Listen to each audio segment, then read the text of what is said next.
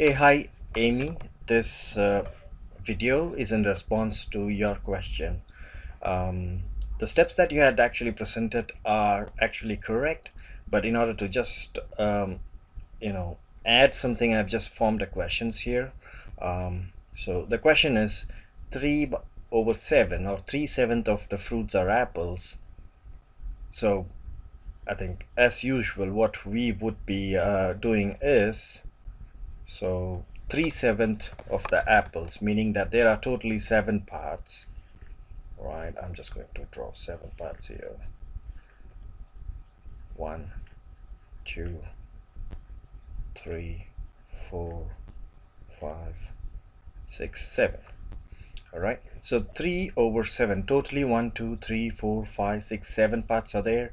And as you had mentioned here, I divide the bar into sevens. 3 of those sevens are apples. You're right. So I'm going to show this as, yeah, sorry, here. So these are going to be apples. All right.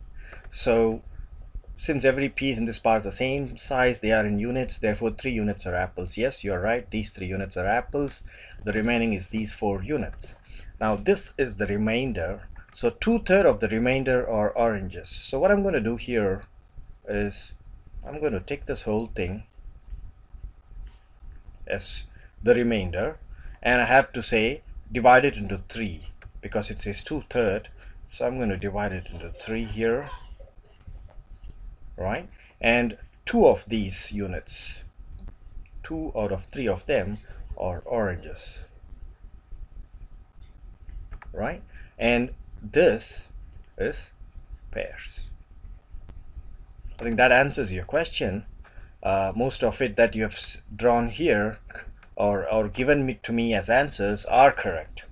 Now I'm not sure what it means if 1/3 of the remainder is one part. Yes, correct. And 2/3 of the remainder is the oranges here, right? Now we've done this, so let's just go and complete the question. If there are 16 pears, how many apples are there, right? There are many ways of doing it. I could simply say if this is 16, I know how much is this total here. So 16 times 3, right? That would be equal to 4 units here. I could just go ahead, and I know that since I know this is 16, I can say that, okay, I know that these are also of equal sized units, so 16, 16, 16. So 16 times 3, that gives you 48. Yeah.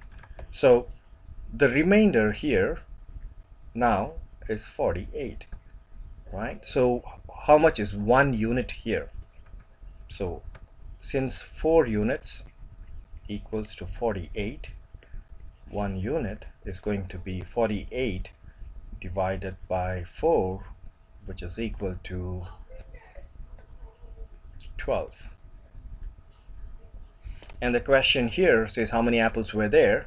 So if they're going to ask about apples, we know that there are 3 units. So 3 units is apples. That means 3 times 12, because each unit here is 12.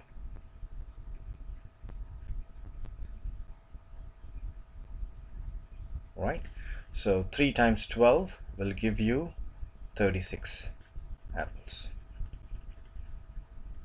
So that's one way of solving this problem. There are other ways as well, but as I had mentioned, the way you had actually approached the problem, step 1 and step 2 and step 3, almost there, it's actually correct. And I hope this clarified your question and helped you in understanding how to solve this. If you have further questions, please do not hesitate to get back to me with comments. And if anyone else is having any questions on this, please do uh, give your feedback on the comments. All right, thank you very much. So I'm going to start a new series where I'm going to explain about the questions that you viewers are asking me, I'm going to actually explain them as well. So if you have any questions, please feel free to send it to in the comment section, and I will try my best to answer your questions. Thank you. Have a great day. Bye.